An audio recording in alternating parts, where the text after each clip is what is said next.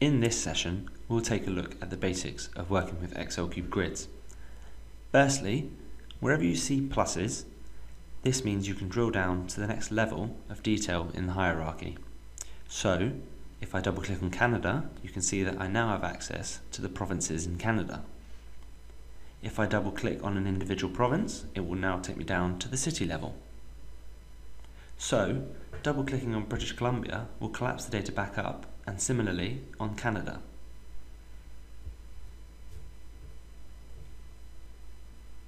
The behaviour is the same on either axes, so if I double click on 2012, like so,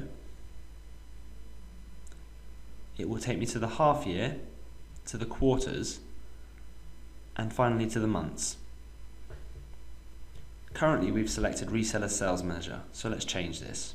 We can do that by double clicking on the measure to bring up the member selector and then choosing the measure we want to see.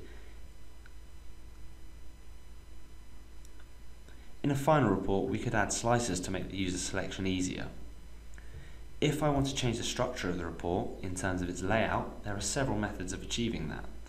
Firstly, the hierarchy labels can be dragged directly within Excel. So, if I drag product categories down onto geography, you can see that they have swapped. So I now have a report based on product categories. If I want to see geography alongside product categories, I can simply drag geography down and position it inside or outside of product categories. And you can see that I now have my product sales for each of the splits within geography. Secondly, at any point, design the grid, which will take me back to the report designer, and here I am able to reposition hierarchies as I choose. So for example, I can move geography onto filters and calendar down to rows and categories to columns. Lastly, I could turn on the task pane for the grid and make the same type of positional changes here.